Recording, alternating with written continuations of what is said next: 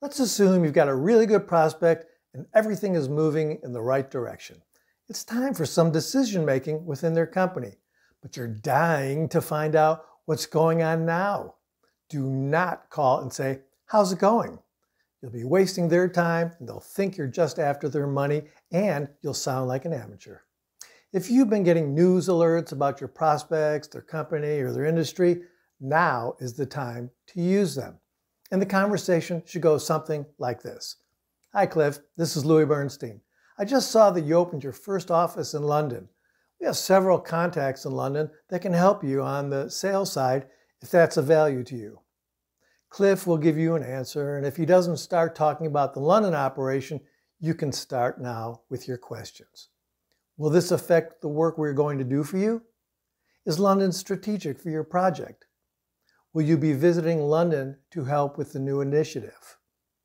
If, after talking for a while with Cliff, he doesn't say anything about your deal, it's okay to ask at that point. Has our project been approved?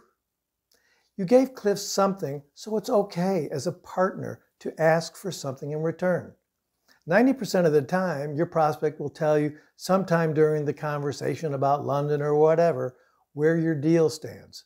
The reality is that Cliff knows why you're calling, but you're showing him you're courteous and willing to give in order to get. Business is a two-way street. Information flows both ways when you have a good partner. Regardless, no matter how tempting, stay away from, "How's it going?" Ugh. I hope this helps you. Please don't forget to subscribe and like this video. With just a couple of clicks, you could be helping thousands of other people. Thanks.